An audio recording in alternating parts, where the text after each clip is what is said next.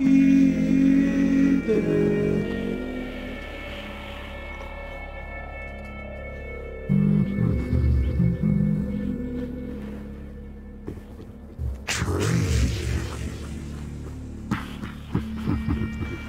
the one I've been waiting for. Oh, what can I change? You thought you could escape?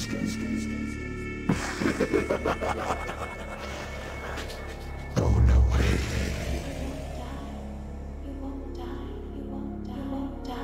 It's your time to face what you've been running from.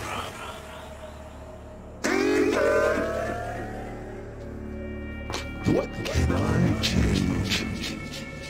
What have you changed?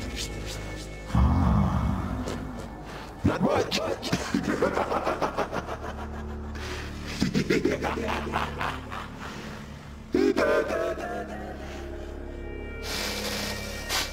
Step on up. Your time has come. Tree.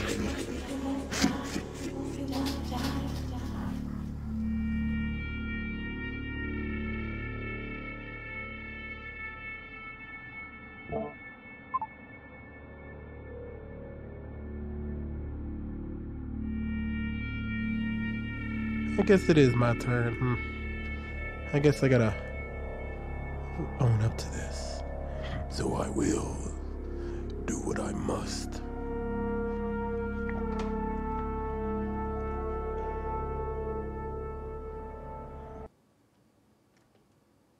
You won't die. You won't die. You won't die. You won't die. You won't die. You won't die. Funny how these things work. Hello!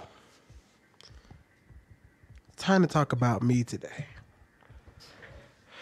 I'm on the chopping block. Yes, your good old pal. That guy, Trey.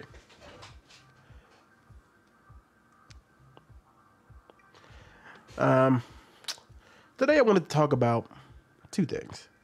We'll fit this into one video and then we'll fit the next one in. First, we'll start with this. Why did I give up watching sports? Because honestly, you hear about parasexual relationships. I talk about them all the time and how dangerous they can be. And I'm a part of that problem. Honestly, I am. I get too deep into sports, honestly. And I'm going to tell y'all some stuff that's kind of embarrassing. And I actually haven't talked about it, but it's just a truth that I've had to really come to. And here we go. LeBron James, Michael Jordan, Allen Iverson, Kobe Bryant, Shaquille O'Neal, Hakeem. Okay? Let's talk about all these men. I got a real problem when it comes to feeling like when somebody in this, man, this is going to sound so stupid. That's why I have to call myself out. I talk about LeBron James and all that kind of stuff, and I feel like anytime anybody talks down about LeBron James, for some reason I take it personal. I know. Foolish. Ridiculously. Stupid at the end of the day.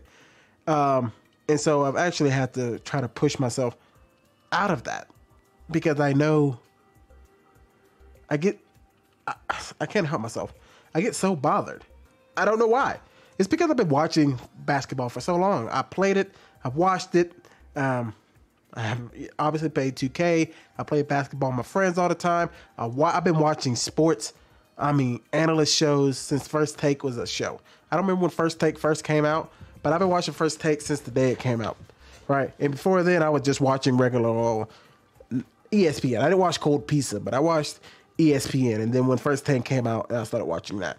And I've been so invested in First Take and Undisputed and First Things First and all these new shows that have come along, Colin Cowherd, The Carlton Show, the Carton Show, and some shows have come and gone.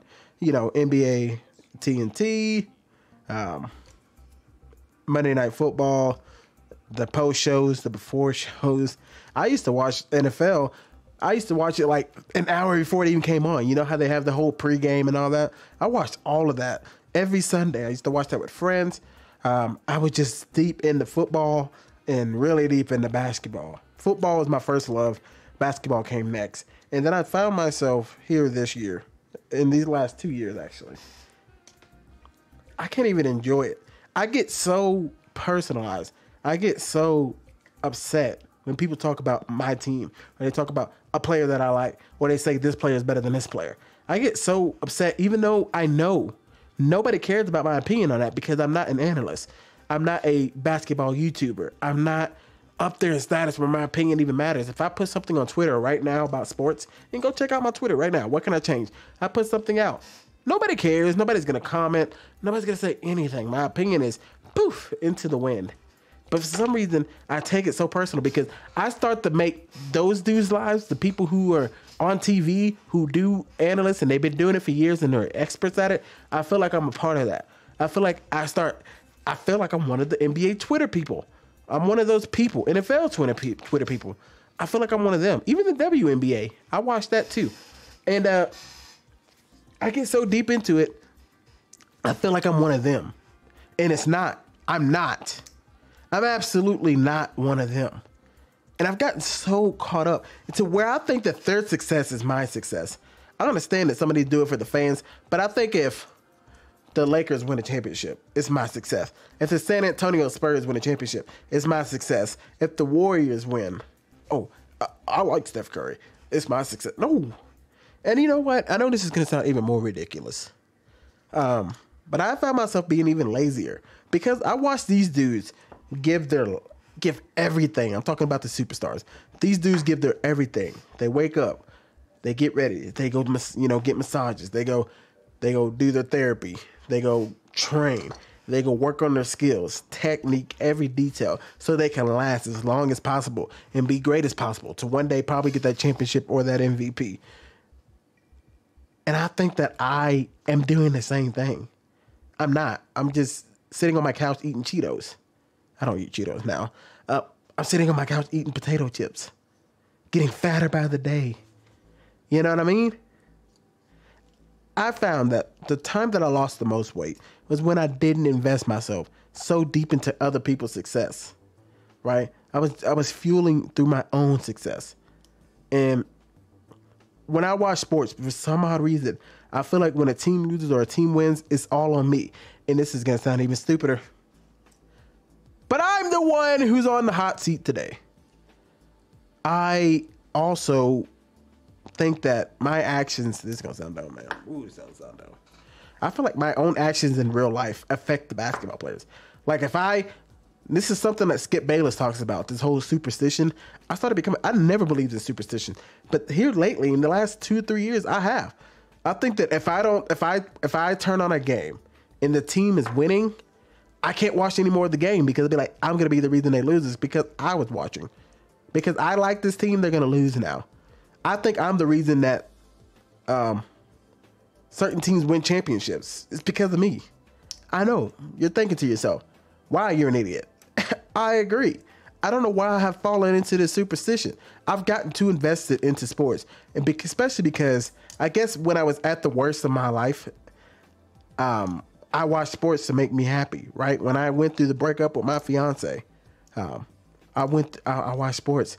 When I broke up with another girlfriend, I went to sports. When I was homeless, I went to sports. You know what I mean? When I was trying to figure my way out through college and I was so depressed, I went to sports.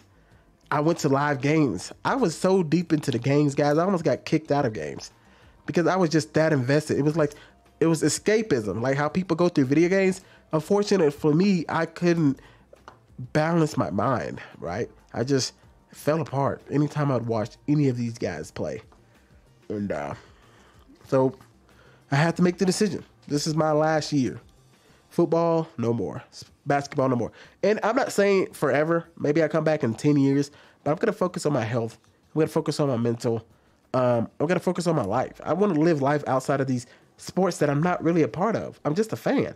I'm a nobody in the sports world. Nobody cares about my opinion, and I've got to learn that. I don't know, because like I said, for some reason when I watch people on TV, because I've been watching them since the very beginning of their careers, some of them, not all of them, I think that I'm a part of that success, and I'm not. I feel like when they're right, I'm right. I'm not. I'm just a regular dude. Those guys get paid millions of dollars, if not, some of them get paid millions, some of them get paid hundreds of thousands of dollars to give their opinion. That's how much it matters, because their opinion makes that company money. People want to hear them. People want to get pissed off at them. People want to get happy about them. People want to go get on Twitter and talk about them because their opinions matter. As much as you may not care or not, they make money off their words. Just like certain YouTubers. When they say something, it means a lot more because it's coming from them, because they've been invested into the community. I haven't. I've been invested into the NBA community, NFL community, but from the outside. I never talked about it. I don't make videos on that. And so I don't feel like there's nothing positive for me to gain anymore. I have enjoyed sports for a long time, since I was a young man, at least since I was 5. And I think it's time for me to walk away. I think it's time for me to go make my own successes. Focusing. I've been working out a lot more lately. And I've been making this transition for a little bit.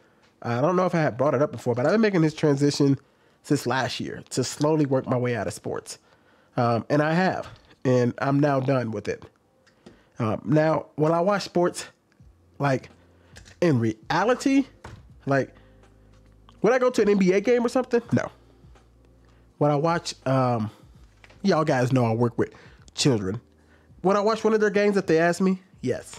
Because that's supporting. That's completely different. I don't, that's just supporting somebody who wants to live out their dreams or their happiness in sports. That's completely different than watching people who get paid millions of dollars to do what they do and think that I get paid millions and I don't get paid anything. I'm so tired of defending certain players when it doesn't matter what I have to say. It just flatly doesn't. And like I said, it's been affecting my life, and I'm sad to even have to say that, but this is the pure honesty. It was to the point, guys, where even when I would, it was to the point, guys, this is embarrassing. It just really is. It was to the point where when a certain team would lose or a certain team would win, I would get so down. I remember one time I was live streaming and my team lost. I was so distraught. I think I just ended my live stream. I couldn't even record. I was so mad. And I was so upset. Like, it hurt my feelings. And I was like, what's wrong with me? That's when I started really making the transition. I was like, why is this bothering me so much? It's affecting my sleep. And so I was like, this is not healthy anymore. And I know some people can do better than me. Like I said, the people who do it every day, day in. And I think another reason why it's so hard for me is because I don't get to talk about other teams. I don't get to talk about other players. Because, like I said, my opinion doesn't matter. So I don't think about other players, and I don't care if they succeed or not. These people who are analysts and experts, even though everybody has a bias, they all do. They still move on and be like, well, my favorite player didn't make it. Oh, well, next. Let's talk about this sport that let's talk about baseball. Let's talk about this. Let's talk about that. You got to move on. You're getting paid millions of dollars, or not hundreds of thousands of dollars, to talk about other stuff. So you're good at what you do, not me. I get upset my team loses. I feel like I can't go on about the day. There's no way I can step on live TV. So, as much as I'm going to miss it, and I've been watching, man, every day. I think I've watched every day. I can tell you, at least for the last 10 years, I don't think I missed a day of watching sports analysis. And that's not a lot to some people, but I'm not, that's just right before I went to college. Like a little bit out of high school. I've been watching sports every day on YouTube. Every day. I don't care who it is. I watch all the YouTubers, pretty much all the big sports YouTubers. I watch all the mainstream media. I watch them all. All the podcasts. Anything you can think of when it came to sports, I watched them. And I think I'm just done. I look at me. Look how fat I am. Okay? I'm out of shape. I'm over here wasting my time every single day watching these YouTubers. Watching this mainstream media. Ain't doing nothing with my life. Getting upset over a basketball game. It's ridiculous. And it's sad and it's pathetic. And today, I had to put myself on the hot seat because it was embarrassing. It was embarrassing. It was pathetic. I got to do stuff in my life. I got to get out of that hole, that echo chamber. I wouldn't say echo chamber, but maybe so, because I only really, listen to what I wanted to listen to. I would force myself to listen to other stuff, but I really just waited to listen to what I wanted to. And it's time to walk away. Hopefully, this will do some better changes in my life. I can invest my time into other things. Like I said, working out more. I've been really enjoying working out. It's really hard. So actually, we'll do that video next. But anyway, yeah, I'm done.